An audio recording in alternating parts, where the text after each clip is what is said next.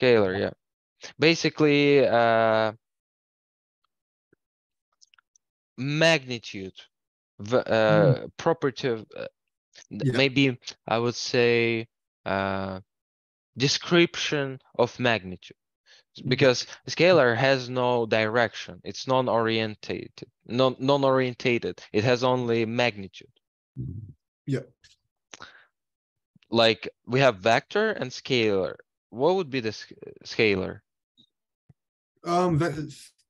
Vector is direction and magnitude, and scalar is just direction. Oh no, Uh, just magnitude. yes, and if we were to represent them on paper, the scalar wouldn't have an arrow on top of it.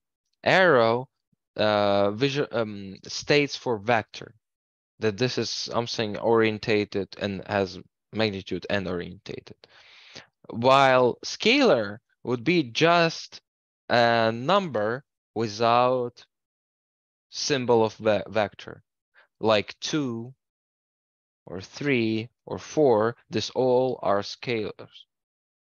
Make sense? Yeah. Yeah. Great. So that's just recovery from the last class. Let's actually start now, because we're gonna review previous classes. Let me begin with introduction. Hello, everyone. And today we're going to practice simple operations with vectors, basic like addition, subtraction, and multiplication. And as a result of today's class, you're going to be able to perform certain basic operations with vectors, and we're also going to practice problem solving involving vectors. Any questions so far? No questions. Great. And I suggest we start with remembering what we learned in the previous class, because today we're also going to practice complex problems where we implement different tactics. So let's say triangle law of addition. Do you remember it? Can you recall it? No. So what triangle law of addition says is that when you're adding up two vectors A and B, to visualize the result of this operation, addition, you need to transfer tail of either of the vectors to the head of another one. Basically, transfer it without changing its angle relatively to the axis. This angle, theta, for example, remains constant when we trying to visualize addition, right? And Yeah. in this case, you can see that vector B was transferred to the head of vector A plus B, right? Can you see this in this image? And resulting vector will join the beginning of vector A and end of vector B. You can imagine it as your translation in space. For example, I walk out from my house, I walked to the store, I bought some groceries, and then I went to school, right? A, Yeah. B, C, we have 3 points. But when you add up those vectors, you end up with your translation to school immediately. Mhm. That's what happened to you actually, you being transferred to school at the end of this 2 vectors.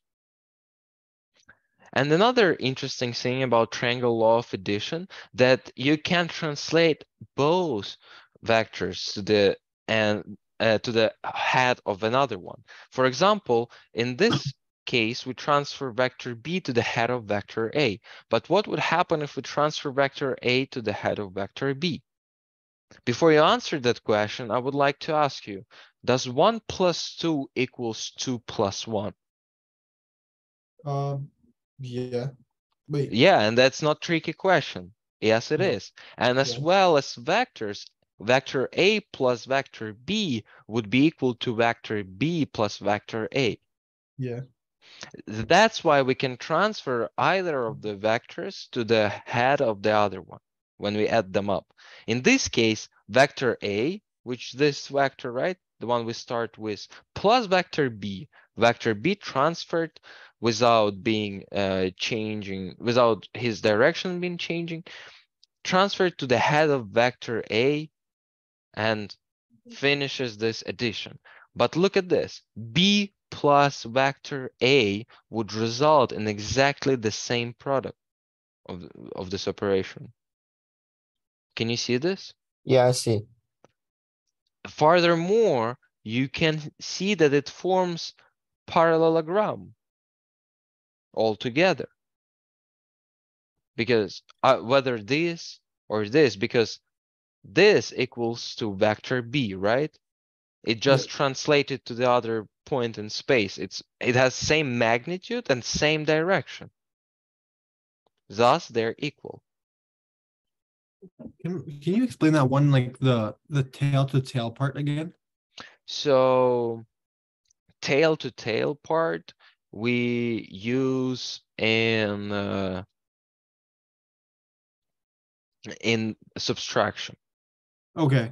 Here is tail to nose Okay. for addition. So okay. Tail nose, no, tail of the one we are adding should be at the nose, the one we're adding to. Okay. And then the tail to tail will be subtraction? Yes, we're gonna look into that as well. Okay.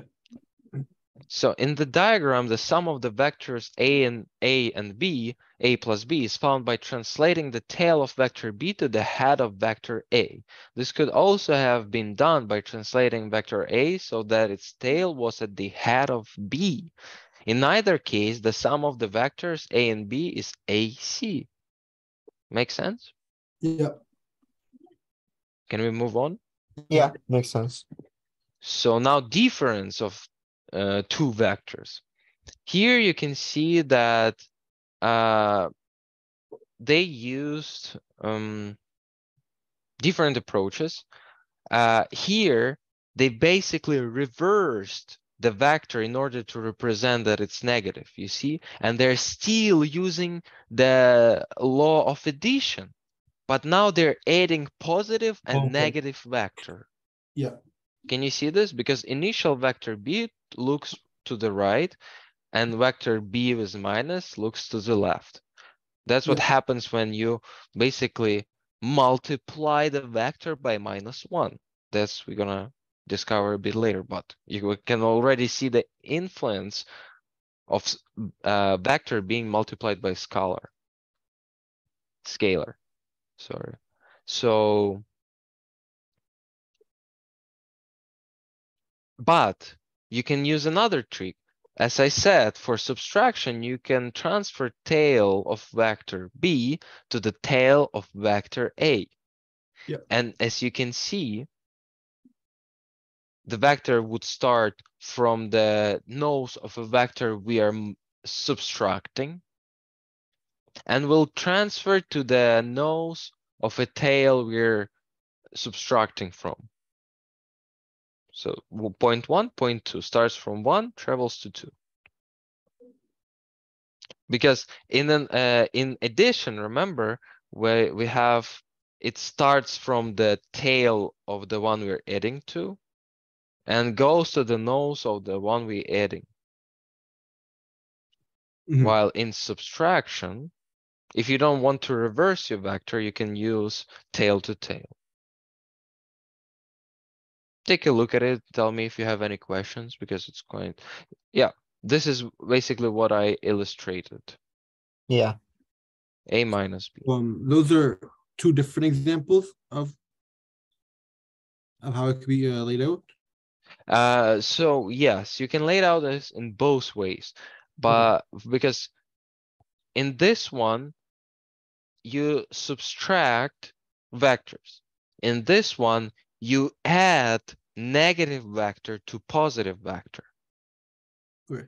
So But you know that plus times minus is always minus. That's why it doesn't have Yeah. effect on the resulting value. One assumption I made was that if the ones we're subtracting, they form an acute angle, but the one we're adding is an obtuse angle. Is that normally Yeah, so? it creates the same angle. It is not different at all. Okay. Okay. Because if you see this is also what you should have learned in Physics. trigonometry or basic geometry, that this is what it's called. Can you remind me the names of these two angles that are laying by the slicing line of two parallel lines? Acute and obtuse. Yeah, something like that. But the idea is that these two angles are going to be equal. Oh wait. Can you see this? Yeah. Yeah. Yeah. Do you recall? And Yeah. even visually, they seem equal, no? Yeah. Yeah. Another, you see, empirical observation that helps us to prove theorem. But that's why you can represent it either way. You can reverse the vector and add the negative vector, or you can keep initial vector and simply subtract it from A. Mhm. Because it's I'm overcomplicating it, in fact, because you already saw it. It's as simple as that. You're just subtracting B and you have two different ways to visualize it in your head. Because Yeah. on practice, on paper, you won't necessarily always visualize it. That's why we have calculus, not to draw these lines all the time. Drawing lines, it's for your convenience right now. Mhm. Because now you can see that it's triangle, and for example, you can see that it has corner here. Okay, now we can assume this corner equals theta, or let's say we know what A minus B equals by magnitude, right? And we can solve this as triangle. We can literally apply methods we use to solve triangles like cosine law, sine law, remember? Yeah. We Mhm. can use those methods in order to solve problems with vectors. If we have A plus B, how to find A plus B? We construct it as we did in previous example here. We construct them, and now we just see that it's triangle, but not right angle triangle. It's just some random triangle, but we know we can use cosine law still, and we can use sine law in these types of triangles.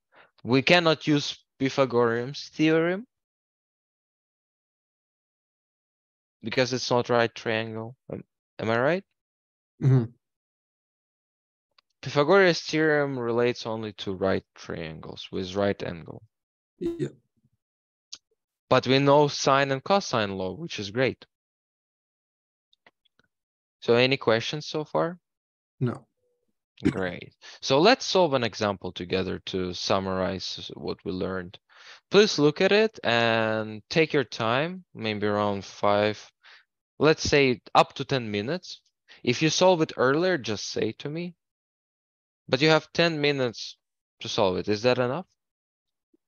Yeah. I'll see. Yeah. Take your time. If you have any questions, please ask me. And then we will look through it together. Let's start with a question together, right? And I'll just Okay. give you hints where to head. Okay. So in the rectangular box shown below, OA equals A. We can see it on the picture. So simply these two edges of box is A and B, and height of the box is C. So length of the box is A, and the width of the box is B. A, B, Mhm. C. Okay, easy. So now express each of the following vectors in terms of A, B, and C. Vector BC. Let's look at the image. Here, BC starts here and travels to this point, right? You remember that position of letters in a vector is important because first letter is where vector starts and second letter is where vector heading. So basically start and end.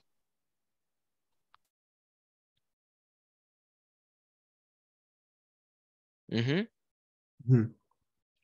So using that, please try to solve example A.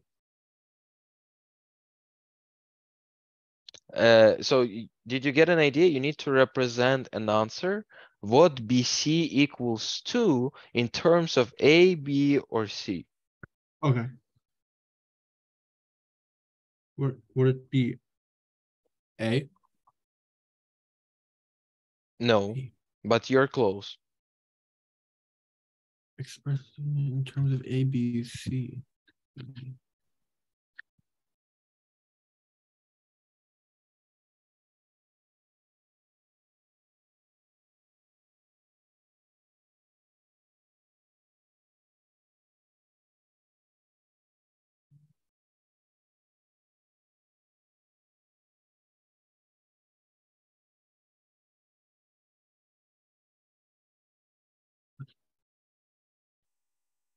But what does it mean to express each of the following vectors in terms of A? What does that mean? So it means that you have to write what the given vector is equivalent to in terms of A, B, or C. So you have to write, for example, vector Okay. BC equals minus A. Yeah, it's minus A. Okay. Yeah, now you The see it? direction. Yeah. Yes, but it's equal to A by magnitude and it's Mhm. reversed by direction. Okay. It just translated in the space a little bit. Mhm. But for mathematical expression, it's completely fine for us to say that vector BC is equal to minus vector A. Mhm. Yusuf, did you get it? Yeah, makes sense. So now let's try to solve B, guys. Okay.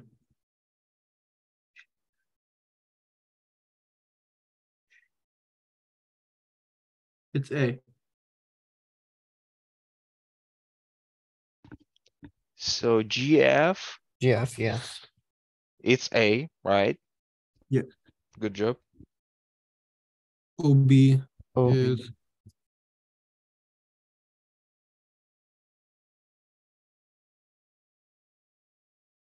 Would it be D?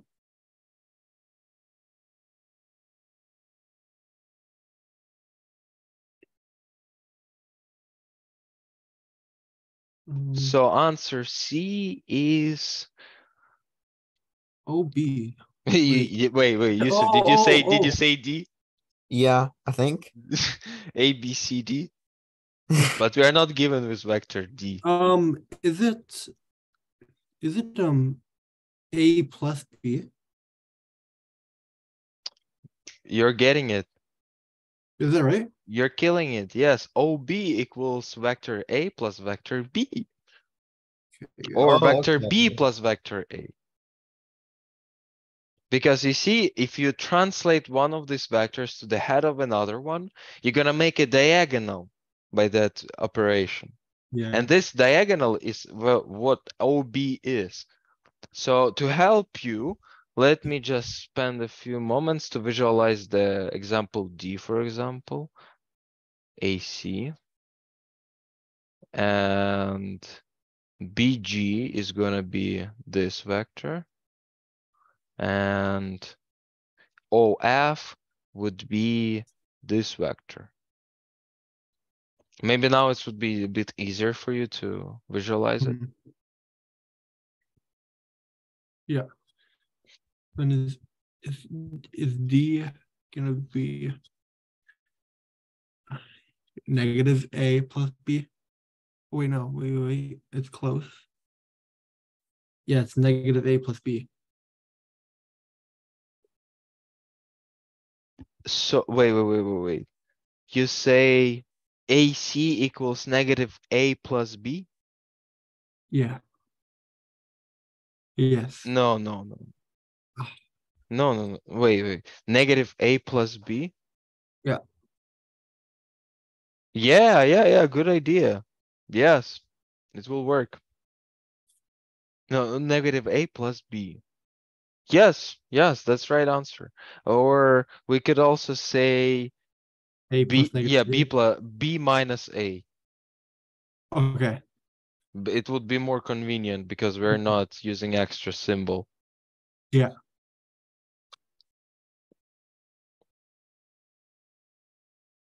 And now you see, you don't even need to translate it because it's tail to tail. Yeah. B minus A starts at the nose of a vector that we're subtracting with. You see? So, and Yusuf, now Yusuf, what about question F? No. But Yeah. wait. AC, now BG, question E. BG,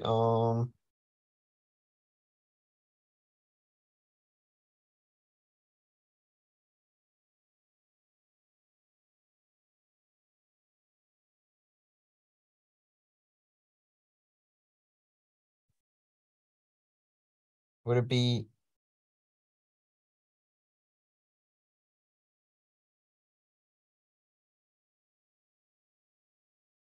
So what vectors are you considering to make this combination? To make BG? A and B? But BG is in different,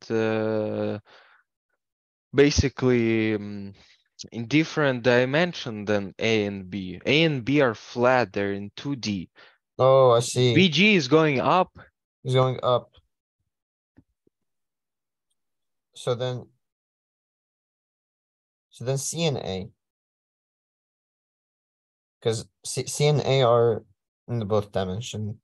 They're vertical. Yes, exactly. So they're at an angle 90 degree to each other, and vector C gives us this upwards component. Yeah. That's how they orientated to one another. You see, you have 3 dimensions basically, along vector A, along vector B, and along vector C. Yeah. But you know, it's just us. It's we who imagine it like that, like 3-dimensional, because it's drawn like 3-dimensional image, right? Like box that we Yeah, always it's a box, see. yeah. But in fact, we see it in 2D. So it's not height, it's just upwards. It's towards, it's along y-axis. Yeah. These vectors are visualized only in 2D space, not 3D space. So we have directions to the right, upwards, and at certain angle. Yeah. So now if we want to make BG, basically what we need vector A, for example, because we have it here on the opposite side. We Yeah. have it here. And what else? We can have one vector here upwards, which is C. So what operation can we do with these 2 vectors, A and C, in order to get this BG? It's pretty similar to what Alan did with AC. Subtract. Oh, Yusuf? So C is the angle and BG, and we're supposed to find BG, right?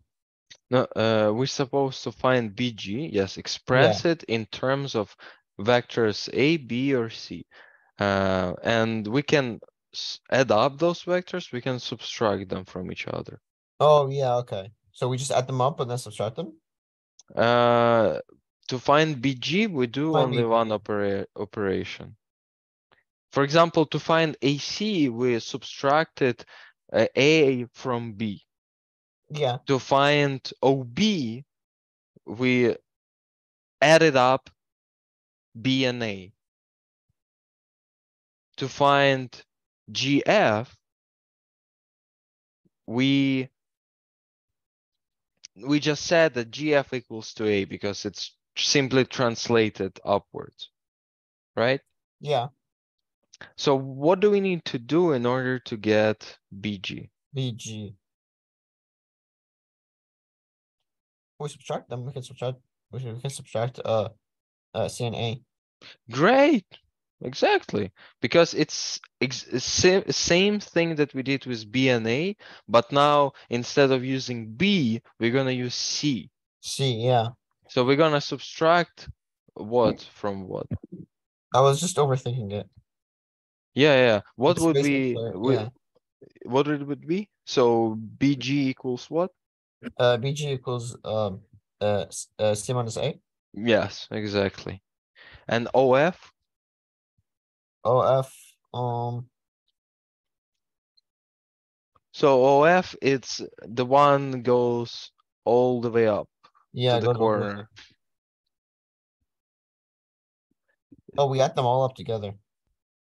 So remember that we already know the OB, Yeah, because you see, we need to find two vectors that are at the end and at the start and at the end of the secant vector, because OF, this is the vector we're trying to solve.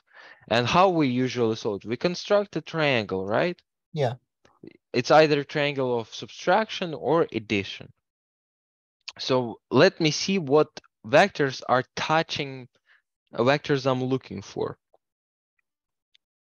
For example, it's gonna be OA, right? It's touching it. It's gonna be B. It could be C as well. But there is also one thing. There is this vector, which is diagonal, right?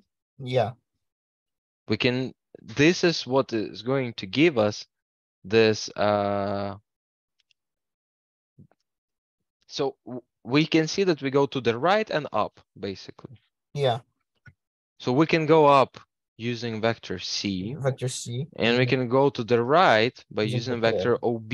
Oh, OB. Oh, okay. Well, but if we use vector A, we're not gonna get vector OF, because result won't be equal to OF. Result is going to be equal to OE. Let me clean up the drawing a little bit. You see? Oh, yeah, C. No, Yeah, now it's clear. Look, if we add up C and A, yeah. If we we're add up gonna C and get A, this. We're gonna get this vector. yeah.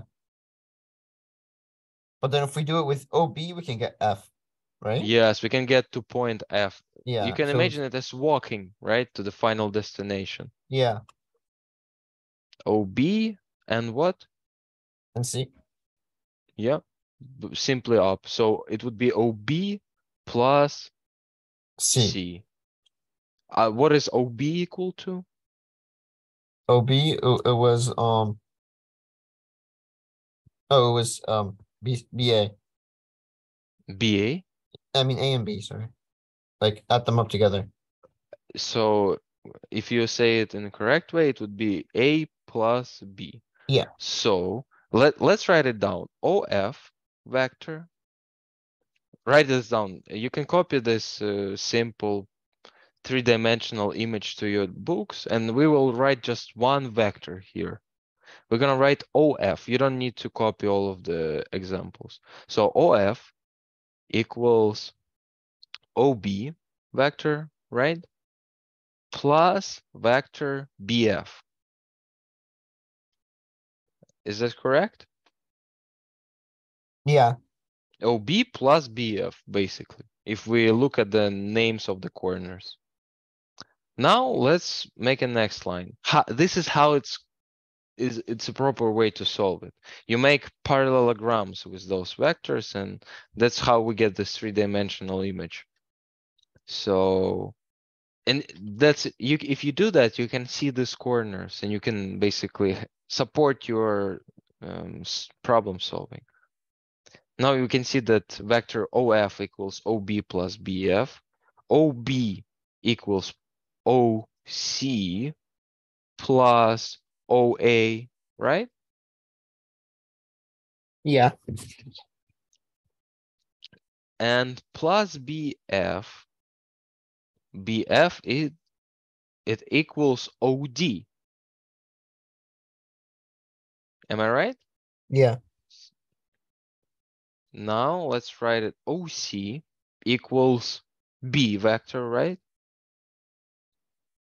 Yeah. OA equals A. and OD equals C. And look at that, we don't need to struggle to solve it.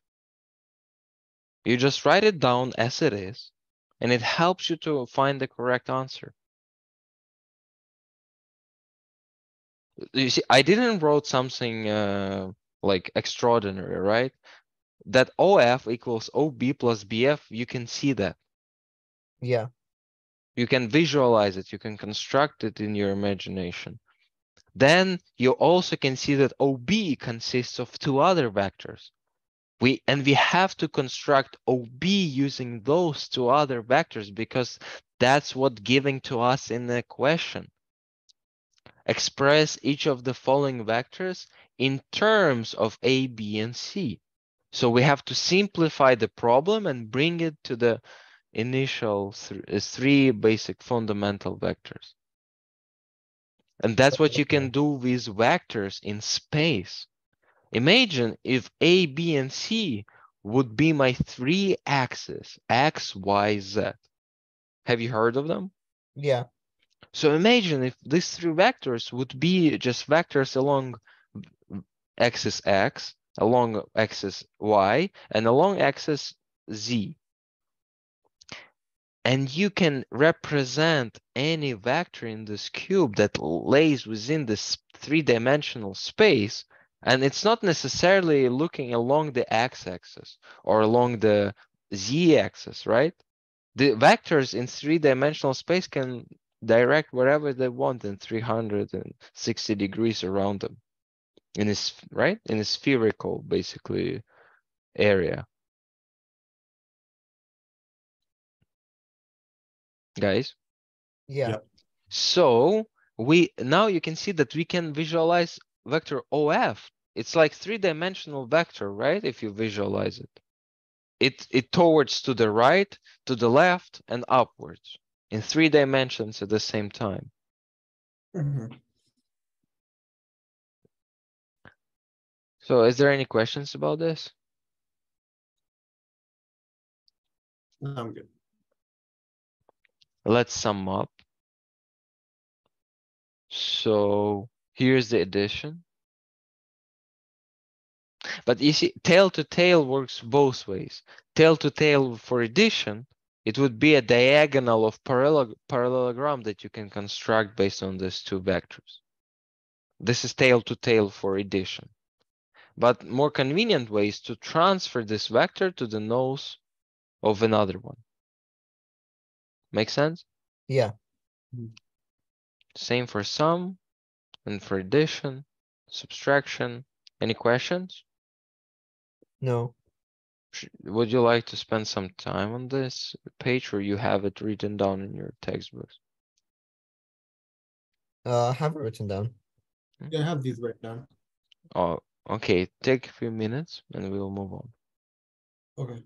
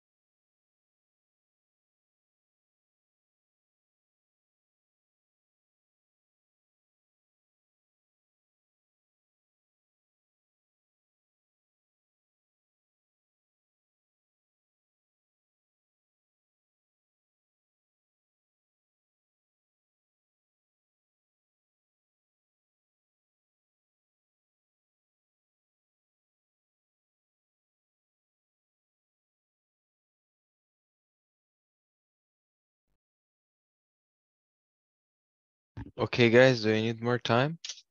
No. Thank you. let's move. Multiplication, finally. But still by scalar. Do you have a reasonable question why we're not multiplying by vector? Why we're multiplying by scalar? Don't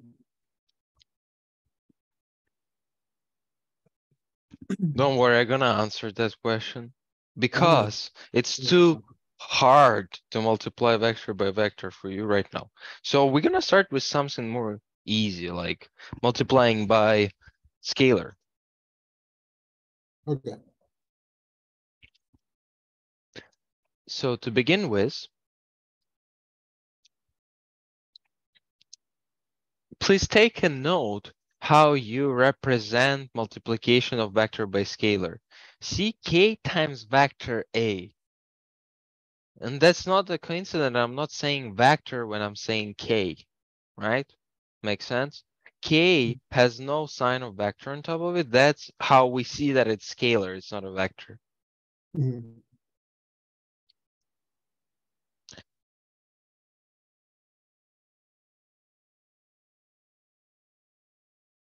So basically, what happens when you're multiplying a vector by scalar? So by multiplying some vector a, for example, by different values of k, can affect the direction and magnitude of a vector. Depending on the values of k that are chosen, the value of a resulting vector can vary. For example, if you're multiplying by positive or negative scalar, it will affect the direction of a vector in different ways. So the following example demonstrates the effect on a velocity vector when it is multiplied by different scalars. Example number 1. An airplane is heading due north at 1,000 kilometers per hour. The airplane's velocity is represented by v. Draw the vectors minus v, 1 over 2v vector, and minus 1 over 2v vector, and give an interpretation for each. Now, why not to do it? Do you have any questions about the question? Do you think you can solve it on your own? Maybe. I could maybe. I don't know. Let me solve this one for you, and you're gonna practice with the next one, okay? Okay. Yeah. So, an airplane is heading due north, so that's why it represented upwards. Right? North on compass would be here. Here it would be south. Here it would be what? East. And to the left would be West. genius. That's as simple as that. This representation is genius because we using compass, we can define direction so easily. For example, instead of saying 40, like trying to explain that vector is looking at 45 degrees to the x-axis, you can say north 40 degree due east, right? You're heading north and 45 degree due east. You're heading south, certain angle towards east or towards west. That's why they say northeast or southwest. Basically to define direction, and that's what vectors are about. And here we have vector v that equals to 1,000 kilometers per hour. And we have to draw vectors minus v, 1 over 2v, and minus 1 over 2v, right? Let's think, before that, minus v, it's basically equals to minus 1 scalar times v. Is that right? Yeah. And remember, we already discovered that when vector has minus in front of it, its direction getting inverse or reversed or opposite direction. Make sense? Mhm. Or do you remember that?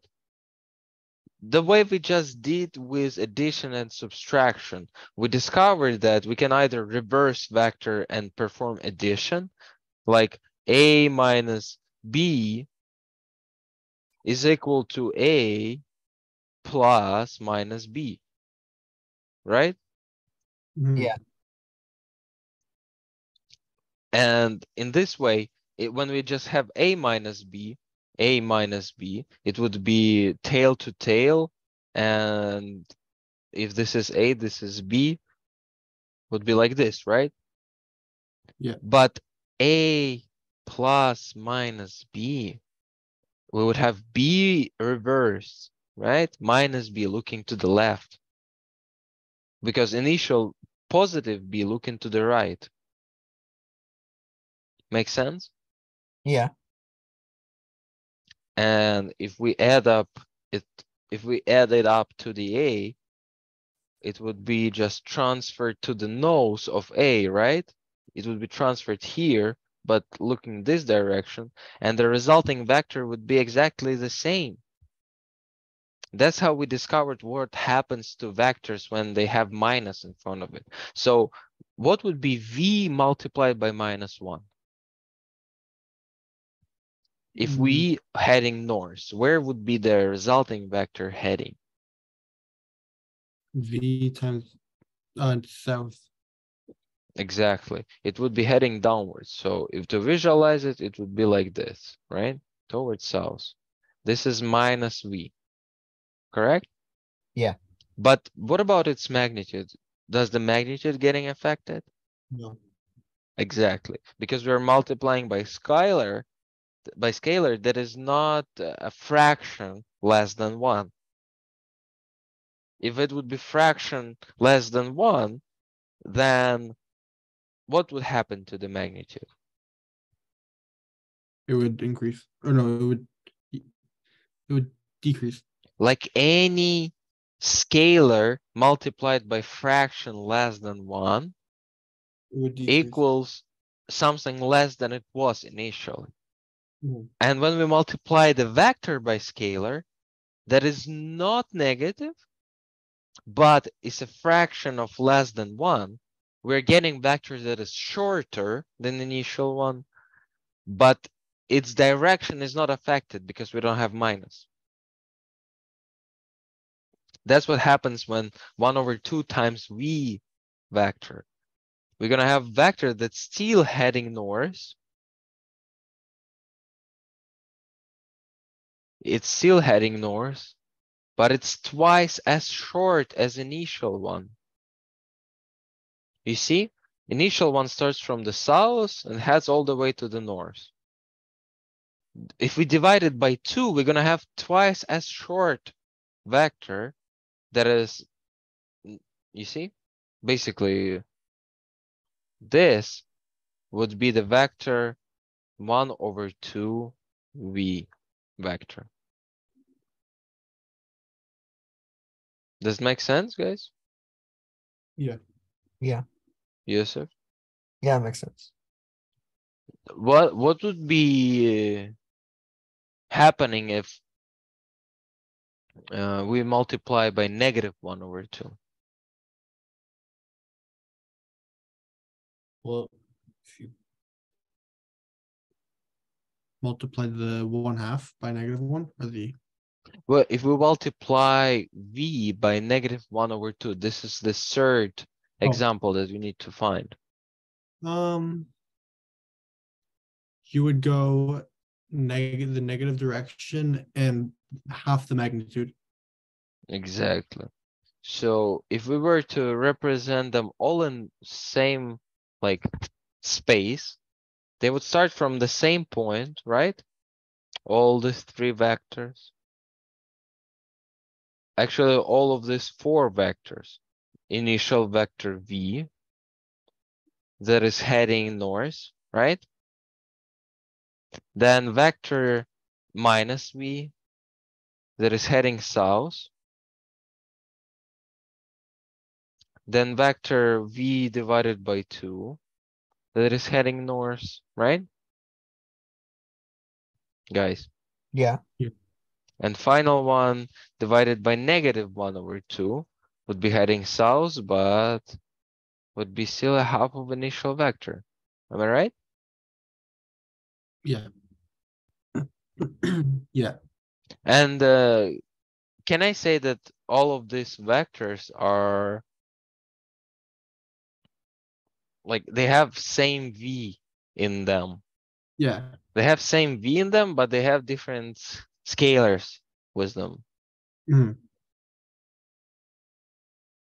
It's interesting thing to notice because later we're gonna see that it's gonna be really helpful in order to simplify many problems because we can simply set up, for example, one basic vector, and we can represent as many vectors as we want that are having the same direction but having different magnitude, and not same direction, that they can lay within same line basically.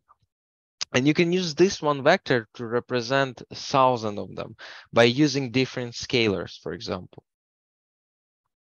This is what we're gonna see in next examples. So here's the solution. You can see that we were right. Can you compare it?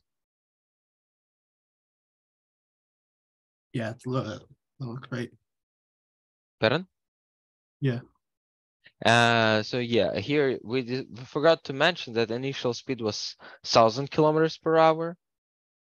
And what would be the speed when we multiply by -1/2?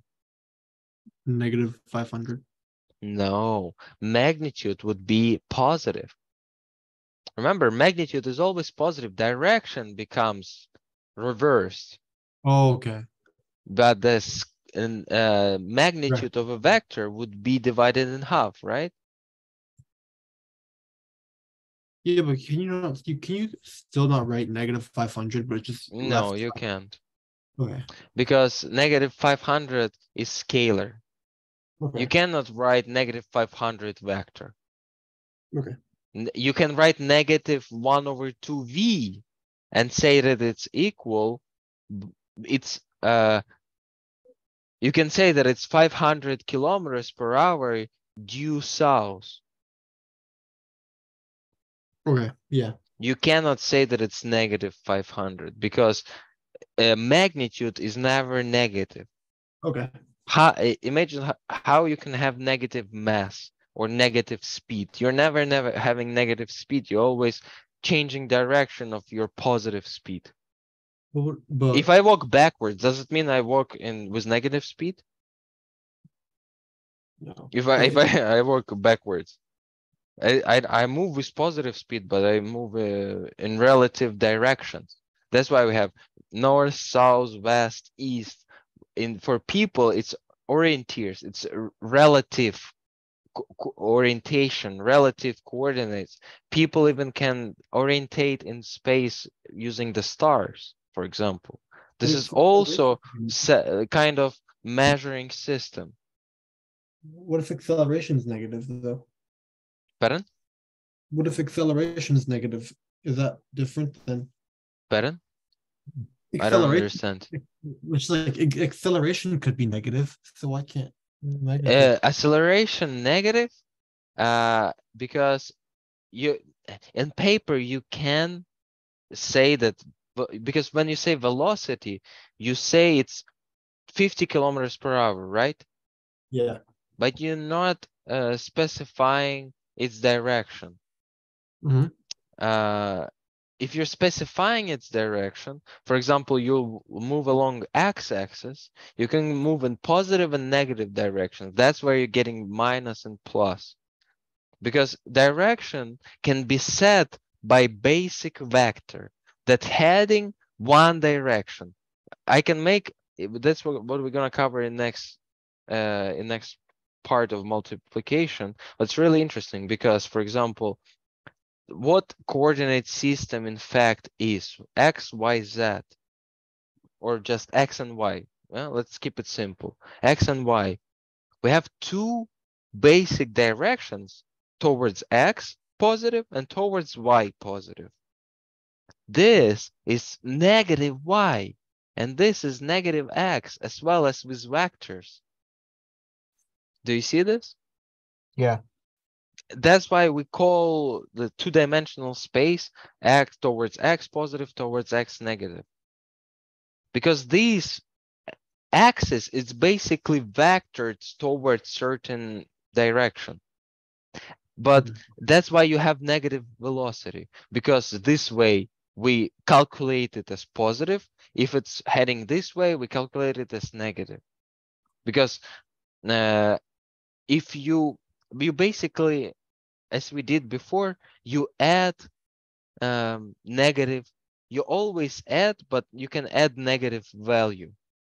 Negative value would just state that it has different direction, as well as negative acceleration means we are reducing the speed or accelerating backwards, accelerating towards stopping, right? Mhm. Every second, we're closer to stop. In the other way, every second, we're closer to gain more speed. Okay.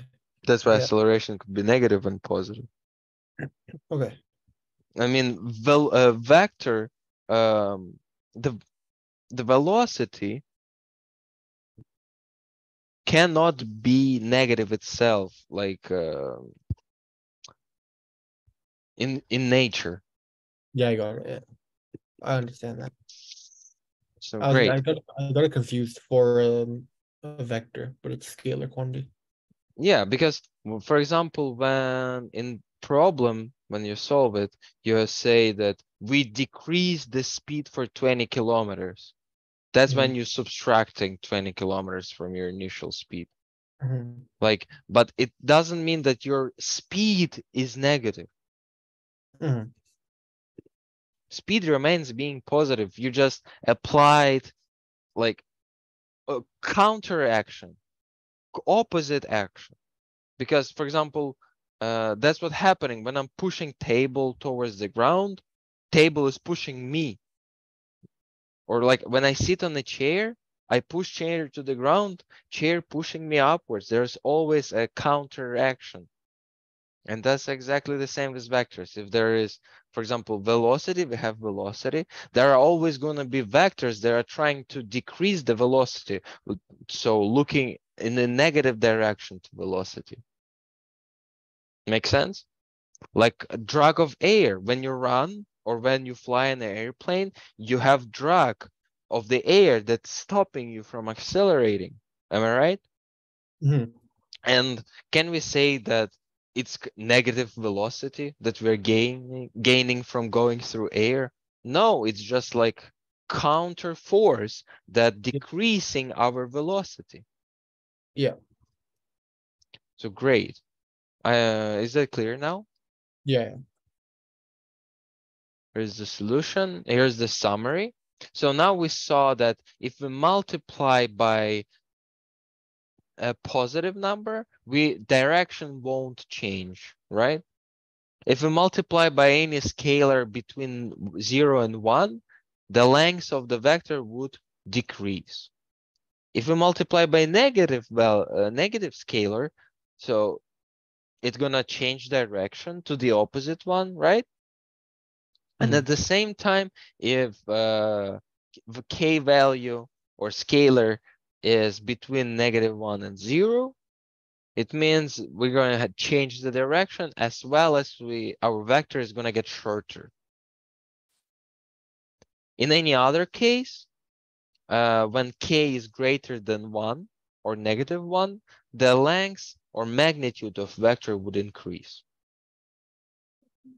Is it clear?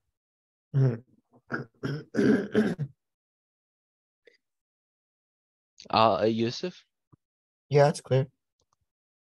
So now let's talk about collinear vectors. It's really cool stuff. So this is what I've been telling you about, that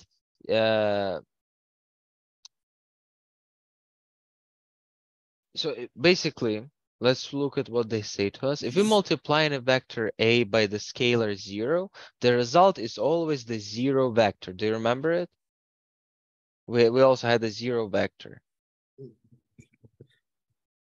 So basically 0 vector has 0 magnitude, but its direction is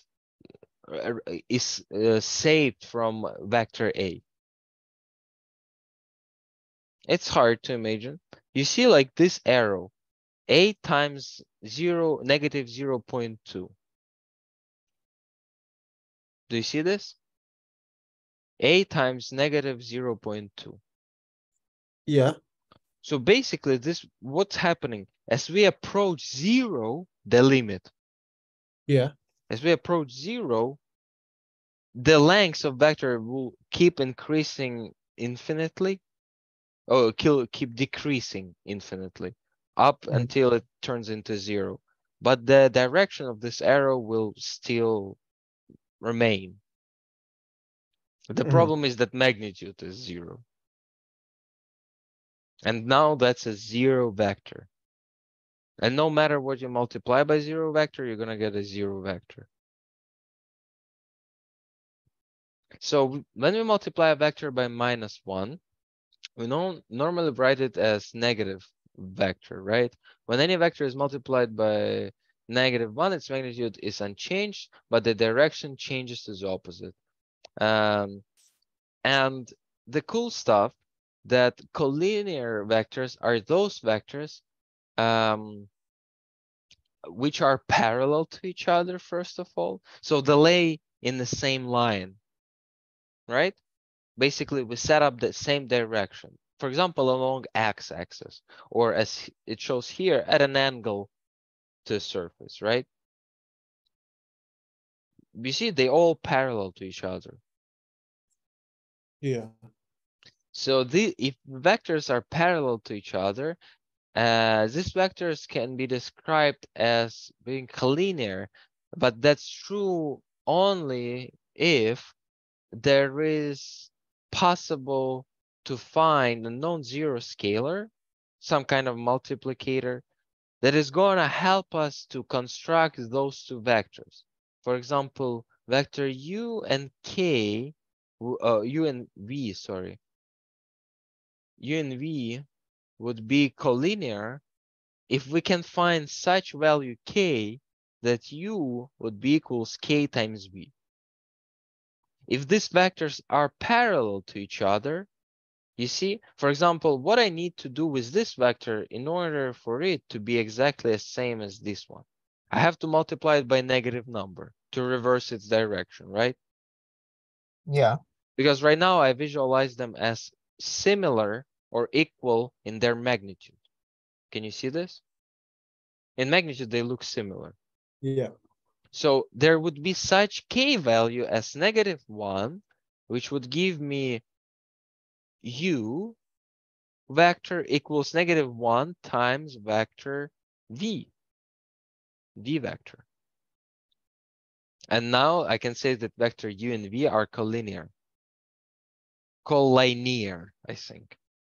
That's the right pronunciation. Please write this down, guys. This is really important definition. And we'll move on to the problem solving.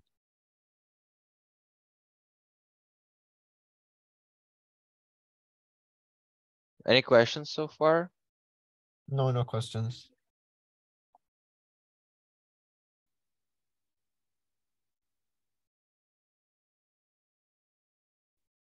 Important to notice that you can use parallel or collinear interchangeably. So wherever you prefer, people will understand what you're saying. But collinear sounds more smarter. And like smart guys appreciate it when you say it like that. Parallel is kind of funky.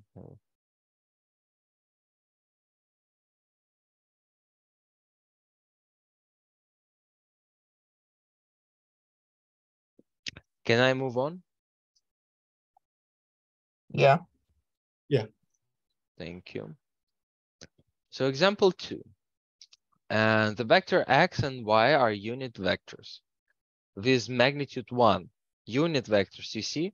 So we can basically, this vector set up direction, and its magnitude is simply 1 because we can multiply 1 by any number and we're going to get desired magnitude, right?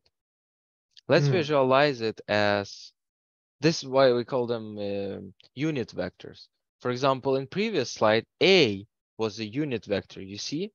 We multiplied a by any scalar and received desired value or desired vector that is collinear to a. So using unit vectors for like x and y, we can construct some other vectors by performing operations with x and y, like we did with parallelogram in this example, right? We used 2 unit vectors in order to visualize other vectors. But here, vectors are not unit. You see, their length is different. Unit vectors are specific because they have lengths of 1. And what they give us idea about direction. So x and y are unit vectors, vectors with magnitude 1 that make an angle of 30 degrees with each other. Okay, so let's imagine this is some kind of orientation, x and y that have 30-degree angle between each other, x and y, vectors, right? Yeah. Calculate the value of 2x subtract y. So is x double the? So we're gonna double the x, right? Yeah. Gonna be one more x, or all together this would be 2x. Make sense? Yeah. Magnitude increased 2 times. So, but here you see, calculate the value, modular. So we are asked to define the magnitude of resulting vector. So 2x subtract y, and here would be y. We remember the triangle law or for subtraction, tail to tail. So 2x minus y, it would start in y and travel to the nose of 2x's, right? Or we can inverse y and perform the addition. So inverse y, move to the nose of this one, adding up, and we will have exactly the same vector but offset. Okay. Make sense? Yes. Yusuf, can you see it as well? Yeah, I see. No, I mean, do you understand why it is like that? Yeah. Subtraction, addition, you getting it? Yeah, I get it. I just need to do practice, so So what we're doing right now is multiplying and subtracting and adding. So 2x subtract y, it would be this vector, but we're asked to find the magnitude. And remember, to find the magnitude, we refer to geometry.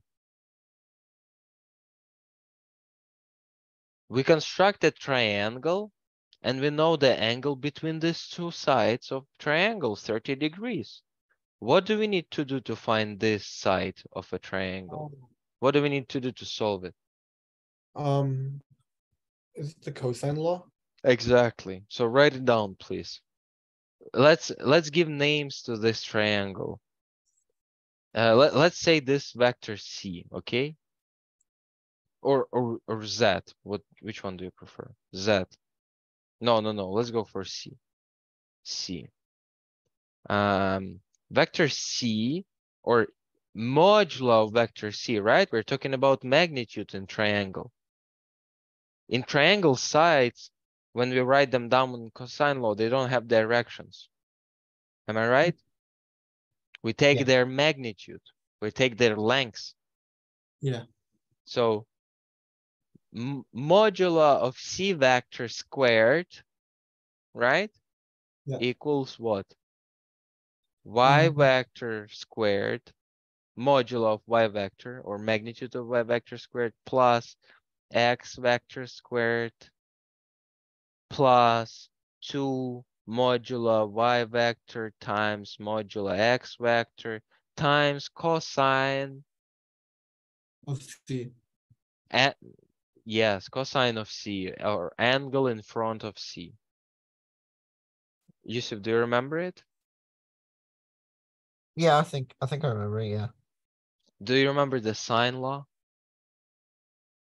the sine law. Yeah, I remember it. So Wait, can you tell it? I have it down here somewhere. You have to remember it by heart. Sine law says that C equals sine angle C, A equals sine angle A, right? Yeah. Or is there sine squared? Sine No. law is A over sine A. B equals B over sine B equals C over sine C. Or that's No, whatever. B A over sine A equals B over sine B Equals C equals over C over sine C, right? Yeah. Yusuf, right? Yeah. Okay, great. Just keep it in mind. Okay. Because these are most used formulas for this part. Determine the direction. Oh, wait, we didn't calculate the magnitude. Can you calculate it for me?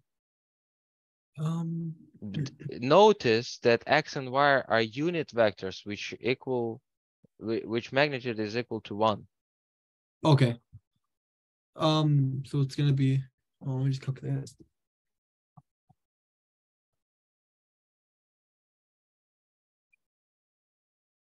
What is the cosine of 30 degrees? 0.87. I rounded that, but if you want me to give you longer numbers, I can. So no, tell me in terms of fraction. It should be square root Oh. of 3 over 2. Okay. Is it?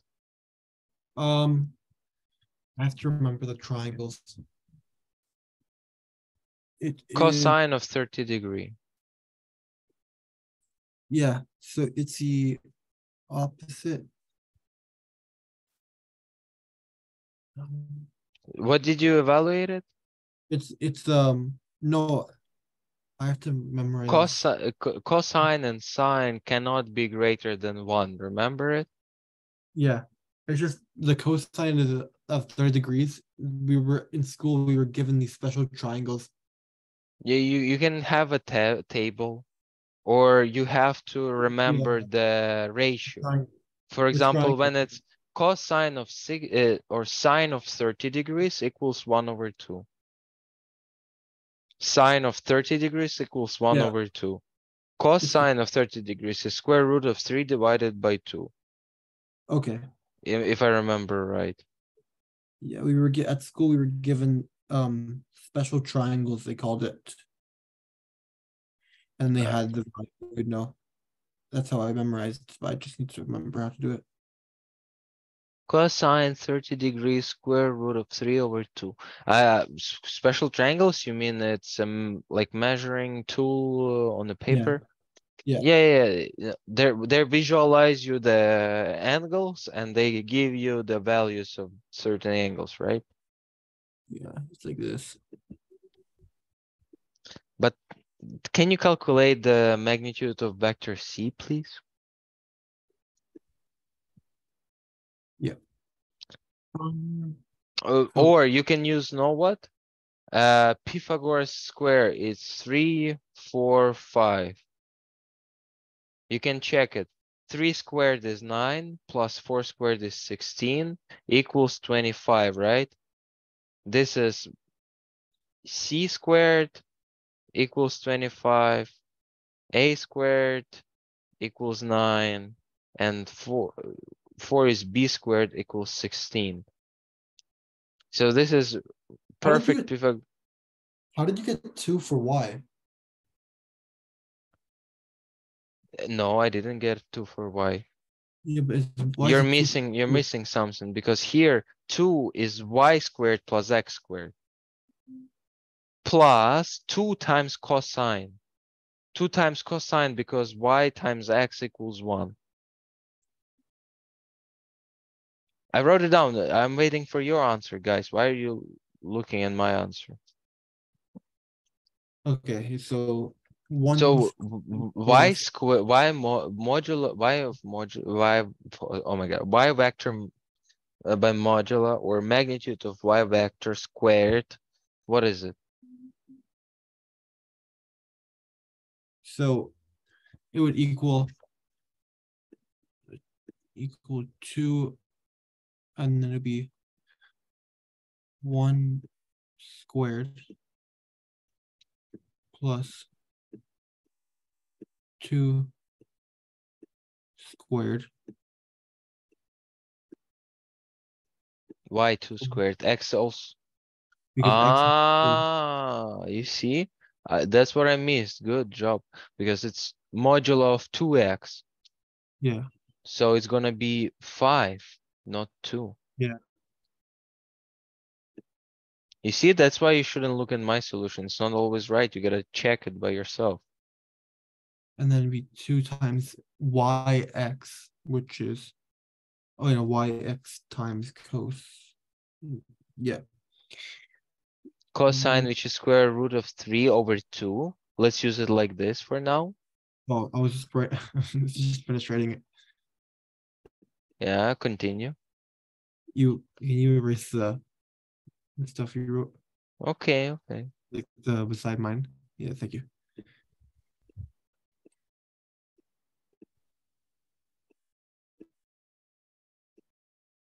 Oh, I have to write down here. Cos of 30.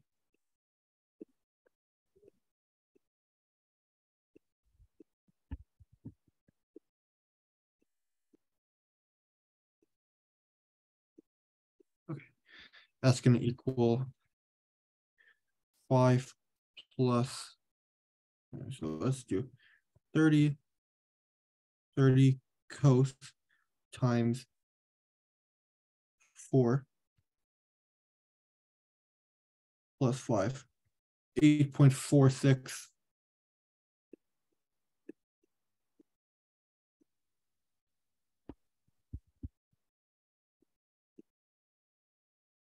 Wait.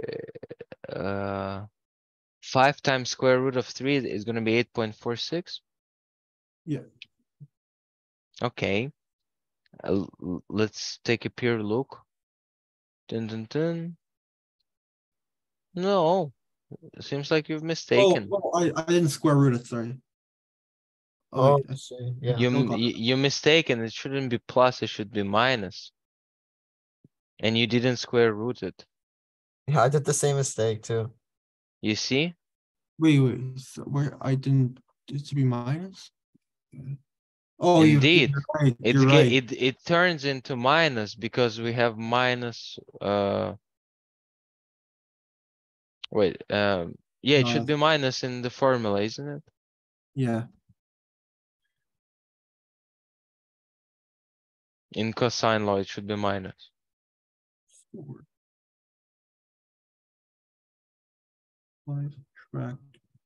You see, and here they did different. They didn't just apply the subtraction tail to Yeah, tail. They used negative y. Can you hear me? Yeah, I could hear you. Mm-hmm. I got the same answer as them now. So now you just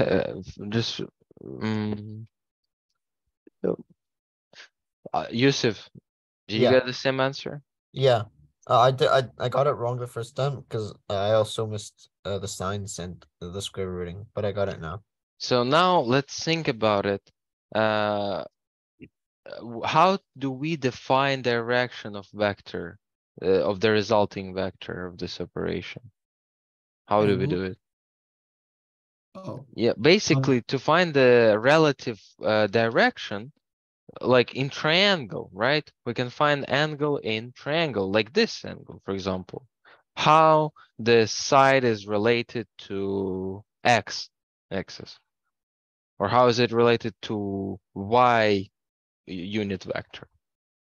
So, but for convenience, what they did, they translated this triangle in such way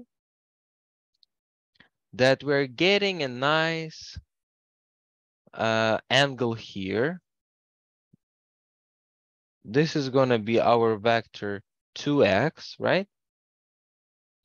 And this would be our vector negative y. Can you see this? Mhm. So we're working with these two vectors. And what we can see here, this is 2x, looking here, negative y, watching this direction. And the resulting vector, what it would be? 2x plus negative y. I just cleaned it. Exactly the same one we found previously. We called it C vector, right? C vector. And how do we define the direction of the C vector? The easiest corner I see here would be this, because this one we already know. This is the angle between y and x before we translated y. You see? Yeah. And this angle is given to us. It's 30 degrees. Now we need to find this angle. That's how we're going to understand orientation of our C vector. So we're basically going to find the C vector with respect to x. Okay. So here I'll give you support. I'm just going to show you the solution for this practicing example, and we're going to discuss it. We see in this case what we have. We have the lengths of each side, right? We literally just found the lengths of every side in this triangle. We solved it. But we didn't solve it for angles in this triangle. And that's what this problem is about. Find the direction of this vector. Basically solve this triangle for us. That's what they're asking you to do.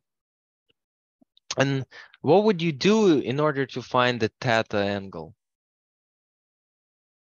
Would you use sine law?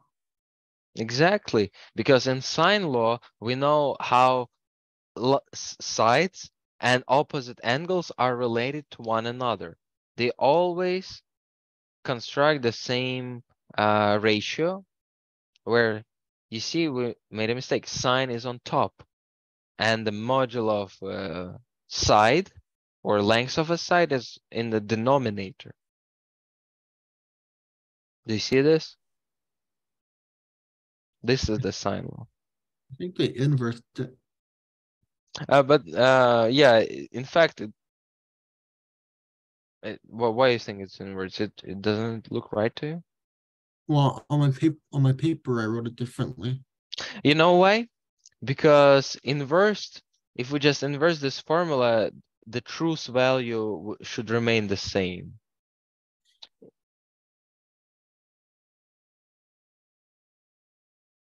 Right? It's basically same stuff, but multiplied by a -1. Okay. Doesn't change the resulting value. No, Okay, so we just plug in the numbers and yeah, but for sine law, that's so this is why we were looking for modulo of 2x minus y. You see? okay, yeah. Because to use it in sine law. Please write it down in your textbooks. Okay. So now you know how to use both addition, subtraction, and even multiplication by scalar in simple same task. Here, we practice all of them in order to solve this triangle constructed by vectors. Now, in today's class, you learned that vectors have direction. And you understood how this direction can be impacted by scalar. It could be basically reversed by scalar if it's negative. And how direction of a resulting vector depends on vectors we add up or we subtract from one another, right? Yeah. And please remember your old trigonometry formulas. And because it's really, really crucial for vectors, because you know why remember when we just started studying calculus together, I told you who invented the calculus, Isaac Newton. Remember what I told you? He invented it in order to explain general gravitation theory. General relativity. Yeah, no, relativity is Einstein. And basically Newton started this whole stuff because he was curious to explain his new discoveries and how world is made, but in understandable language to everyone. And how would you explain to other people that there is a planet and there are gravitational lines all over around this planet directing towards its center? You would use vectors, right? Vector of gravity force. This is what it is. This is why we do this in calculus with vectors.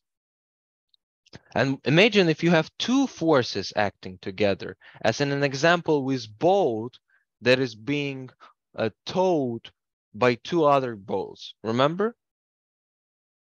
Yeah. Yeah. In last class, we used it as an example for addition of two vectors. Is that right? Yeah. So this is basically another physical example that can be solved by using calculus. And at this note, I hope you're satisfied with today's class. I hope you learned a lot. And please join the Google Docs document so we can practice problem solving